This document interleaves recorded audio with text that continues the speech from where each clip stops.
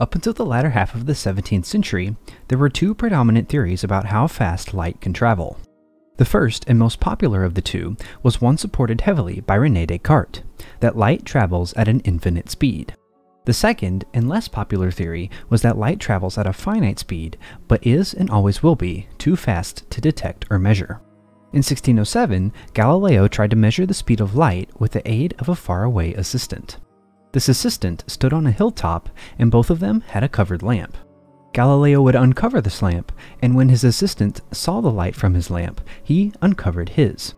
Galileo tried to calculate the time that passed from his uncovering of the lamp to his seeing the lamp of his assistant, while taking into account the time it took for his assistant to uncover the lamp. Galileo could not reach any discernible time, and therefore concluded that the speed of light is either infinite or too fast for anyone to be able to measure, not taking either side of the opposing theories. This debate would rage on for around another century, but the first evidence of light having a finite speed would come in 1670, when a Danish astronomer would have a brilliant burst of intuition that would lead to the first calculation of the speed of light. Ole Romer was born in Aarhus, Denmark in 1644. Little is known about Romer's early life, other than the fact that he enrolled in the University of Copenhagen in 1662 at 18 years old. His mentor at Copenhagen was Rasmus Bartholin, a Danish physician who discovered the double refraction of light in calcite. In fact, Bartholin made his key discovery in 1668 while Romer was living with him in his house. Bartholin, while at Copenhagen, also had the job of preparing Tycho Brahe's astronomy papers for publication, and therefore Romer had the opportunity to learn advanced mathematics and astronomy from Brahe's papers. In 1672, Romer moved to Paris to work at the new observatory at the Royal Academy of Sciences. He spent 9 years there, focusing specifically on the moons of Jupiter. After making 3 years' worth of observations of Jupiter's innermost moon, Io, he noticed something peculiar about its orbit. Romer had been using a pendulum clock, invented by Christiaan Huygens 18 years earlier, to measure the time it took for Io to complete a full orbit around Jupiter, and noticed that when Earth was moving away from Jupiter, Io's orbit was 13 seconds longer than it was when Earth was moving towards Jupiter. There were two main conclusions that Romer could come to after seeing this phenomenon.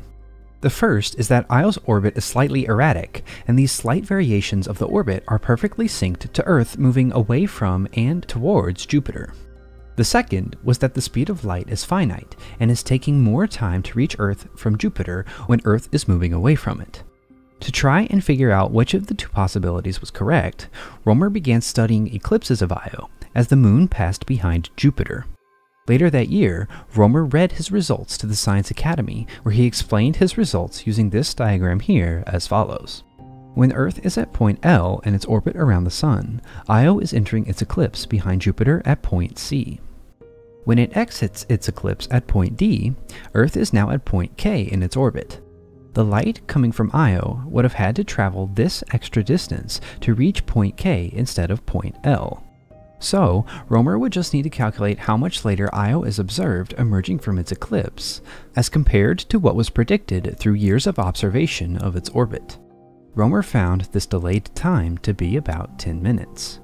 Combining this with the calculated value of Earth's orbital diameter at the time, which was done so in 1671 by the director of the Paris Observatory, Gian Domenico Cassini, and some additional geometry, Romer came to the conclusion that light travels at approximately 230 million meters per second, which is about 3/4 of the currently accepted value.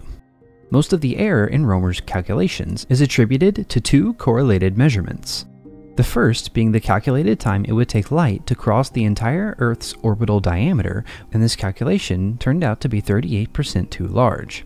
The second was the calculated diameter of Earth's orbit itself, done by Cassini, and this calculation was 7% too small. Romer published his results in a short paper entitled Demonstration Concerning the Discovery of the Movement of Light the next year in 1676. About 50 years after Romer's work brought to light the first experimental evidence of its finite speed, English astronomer James Bradley refined it even further using an entirely different method, the parallax method. Bradley's intention was not to calculate the speed of light, but rather to find evidence of Earth's motion around the Sun by measuring the annual stellar parallax. Bradley figured that if he were to measure the change in angles of the stars in the sky over a 6-month period, it would further validate the theory of Earth rotating around the Sun. Romer himself also tried to do this years before, but angle shifts were so small that he was unable to detect them. Bradley also was unable to find any evidence of an annual stellar parallax, but he did notice a different phenomenon, a parallax shift over a 3-day period in a different direction than predicted. With some genius insight, Bradley determined that these weird star shifts in the sky were due to Earth's motion relative to the speed of light in a phenomenon known as the aberration of light. When Earth moves into a path of light emitted from a star, it appears to be coming from a different spot in the night sky than it really is. The discovery of the aberration of light by Bradley not only provided the first direct evidence that the Earth is moving around the Sun, but also allowed him to calculate the speed of light through geometry quite precisely. He determined that light's speed is approximately 295 million meters per second, which is off by only 2%, and also determined that light from the Sun takes approximately 8 minutes and 12 seconds to reach Earth. The evidence provided by Bradley was crucial in determining that light travels at a finite speed. There was a lot of opposition to Romer's conclusions after his initial publication, led mainly by Cassini himself, who still believed that light's speed was infinite. He believed that these weird anomalies in Io's orbit were due to the orbit itself and not because of light. Cassini had tried to find evidence of a finite speed of light earlier in his career as well, and through the same methods as Romer, but when he didn't find any such anomalies in the other 3 orbits of Jupiter's moons, he adopted the infinite light speed theory and held it to his grave. Bradley provided further evidence that Romer was correct in his conclusions, and other astronomers who came after Bradley further refined his results. In 1809, French astronomer Jean-Baptiste Delambre used a century's worth of calculations of Io's orbit to further refine the speed of light to roughly 300 million meters per second. Up until this point, all of the measurements of the speed of light had been made through observations of celestial bodies. No one had yet made any terrestrial measurements of light, for no one had a successful experiment to try and measure it, or if they did, they didn't have the technology to manifest that experiment into reality. Once the first celestial measurements of the speed of light were made, though, many scientists realized to what degree of velocity they were working with regarding light, and therefore realized the grand scale at which they needed to make an experimental apparatus. French scientist Armand Hippolyte Fizeau was the first to successfully make such an apparatus, and subsequently measure the speed of light based off of it traveling on Earth and Earth alone. Fizeau's 1849 setup went as follows. He used 2 hills with a distance of 8 kilometers between them. On the top of one hill, he placed a toothed wheel with a light source behind it, and on the second hilltop, he placed a mirror. He then began rotating the wheel so that the light that bounced off the mirror would return and be seen as a series of pulses. The returning light would be seen when it made it through the grooves of the toothed wheel and reached the observer, and wouldn't be seen when it hit the teeth of the wheel, which blocked it from returning to the observer. Fizeau then began to speed up the wheel's rotation, spinning it faster and faster, until the wheel reached a speed at which all light let through a single groove ends up hitting a tooth of the wheel upon its return, which means that the observer would see no light whatsoever. Then, Fizeau used the known values for the rotational speed of the wheel, the number of teeth on the wheel, and the distance to the mirror to calculate the speed of light. His calculations yielded a value only about 5% too high at 315 million meters per second. Interestingly enough, at exactly the same time, another French physicist named Léon Foucault was independently devising a very similar apparatus, but with some slight differences. Foucault's setup also included rotation and mirrors, but in this case, the rotating device wasn't a toothed wheel, but rather another mirror. Light would travel from a source to the rotating mirror, bounce off of it, hit the fixed mirror, then return to the rotating mirror and finally back to the observer. The rotating mirror spun at a speed fast enough so that when the light returned to the observer, it was observed at a different spot relative to the source of light. Knowing the distances to each mirror, the speed at which the mirror rotated, and the angle of reflection, Foucault was able to calculate the speed of light to be roughly 298 million meters per second, which is extremely close to today's accepted value. Foucault announced his results 1 year after that of Fizeau, adding to the evidence pool of the finite speed of light and further refining its elusive true value. Most of the measurements of the speed of light up to this point have been close to accurate, with 5% or less error, but they have not been all that precise. Most of the values round off to the nearest million meters per second, and filling in these zeros would require much more precision. This technology would not come until the 20th century, and would come at the hands of a Prussian-American physicist by the name of Albert Michelson. Albert Michelson is known more famously for his 1887 experiment with Edward Morley, known as the Michelson-Morley experiment. It is the most famous null-resulting experiment in all of physics, and provided strong evidence that there is no luminiferous ether, a supposed medium that hypothetically acted as a carrier for light waves. I covered this experiment in a previous video that I will link in the description if you are interested. The Michelson-Morley experiment itself operated through comparing the speed of light at different angles.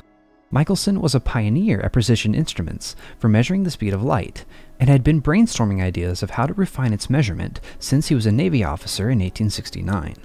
He started with trying to find ways to improve Foucault's rotating mirror setup, using better optics technology and expanding the distance at which the light would travel during the experiments.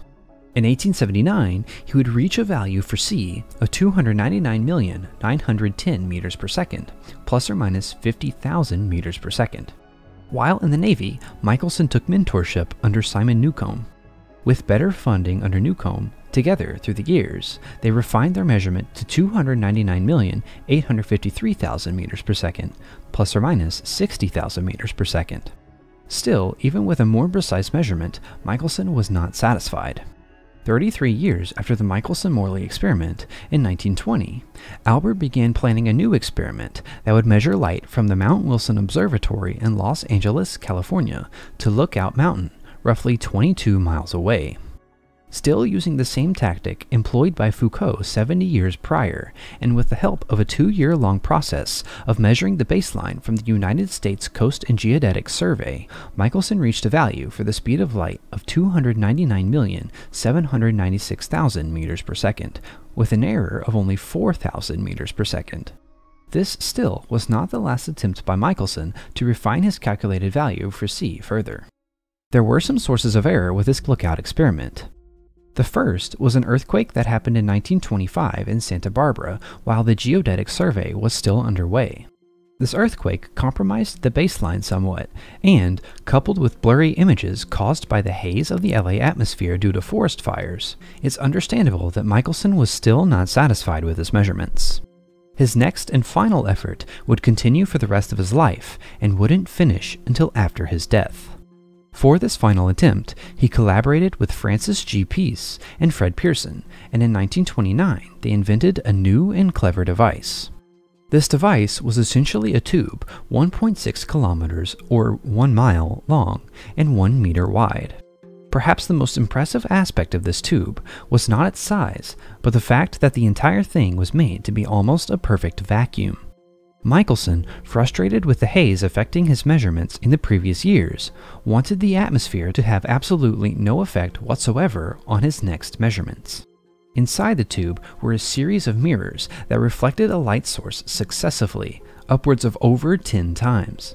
This setup was able to extend the light's path inside the tube from 1.6 kilometers to just over 8 before it returned to the rotating mirror and then to the observer to measure the angle of deflection.